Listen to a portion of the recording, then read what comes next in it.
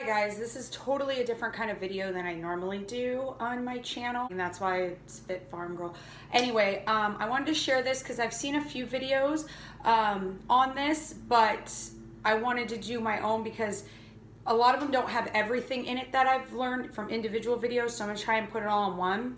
I have a chicken that has renal failure, heart failure or something. She's retaining water.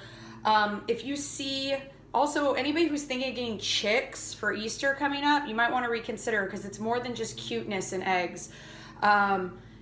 There's a lot of things like the bumblefoot and stuff. There's a million videos on those, so I didn't really feel like I needed to ever cover that.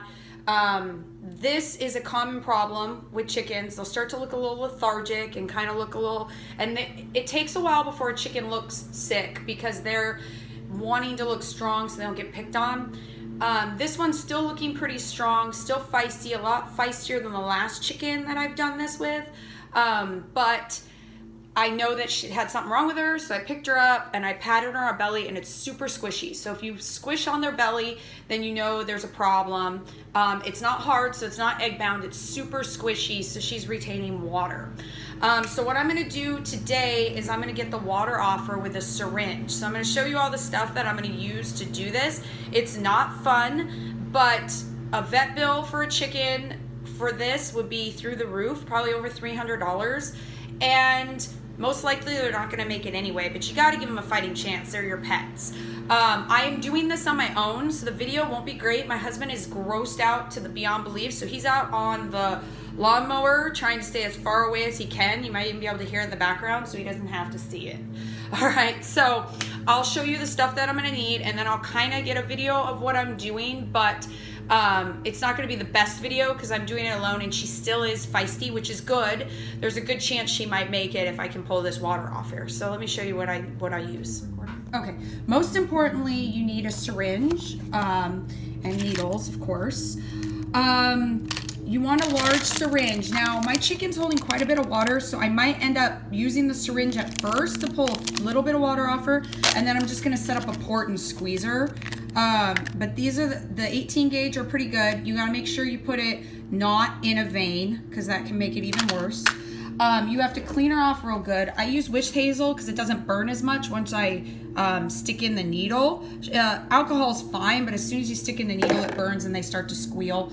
I clean off with cotton balls. Wear gloves. That was the thing. That's the reason 90% of the reason I did this video is half the people don't wear gloves when they're treating their chickens. I love my birds too, but the infection off my hands can get into them as well. So gloves. Towel, you're gonna wanna cover her face with that so she can't see what's going on, especially if she still has a lot of energy, or he, if it's a rooster.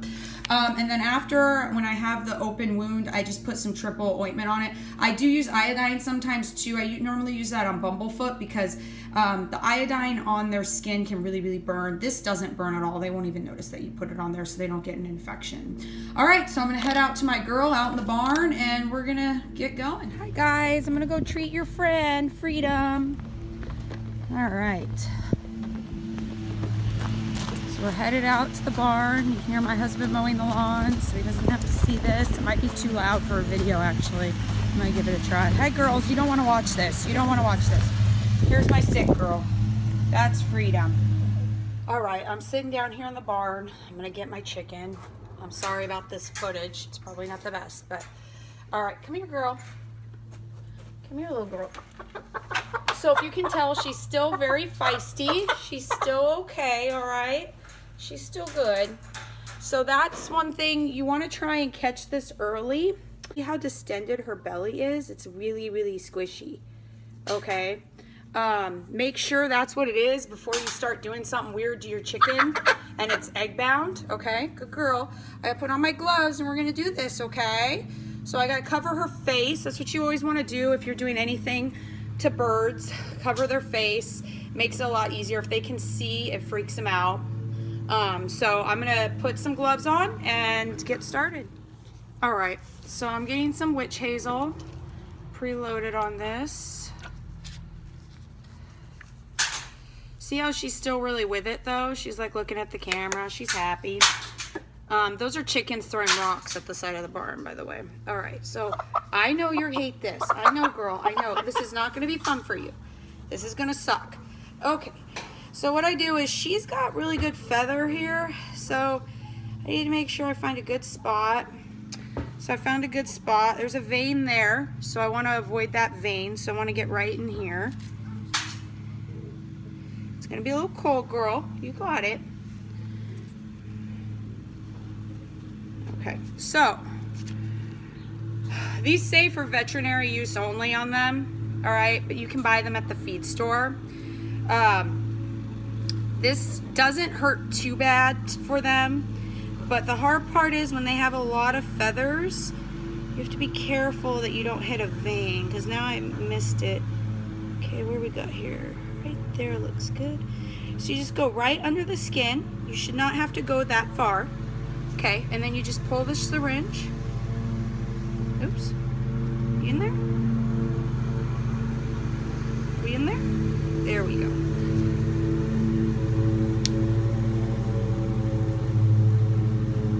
Okay. Now what I'm going to do is I've noticed she has quite a bit of fluid. So I'm actually going to take the syringe out. And do you see the water, or it's kind of got a little bit of blood to it, but not a lot. That means you didn't get a vein. So what you'll do is you'll stick a Tupperware under her that you don't want anymore. And then what I'm gonna do is I'm just gonna squeeze on her, like so. So I'm gonna take her, because she has a lot of fluid. So what I'm gonna do is I'm just gonna go like this and squeeze.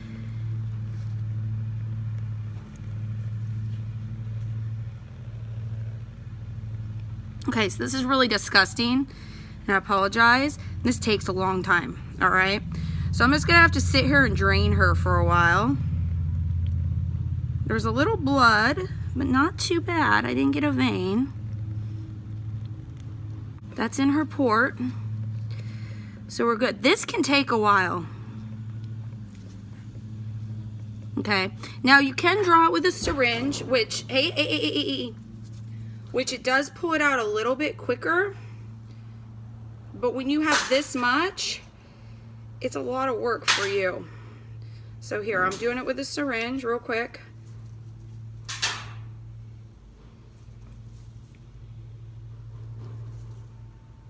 You see all this fluid I'm getting?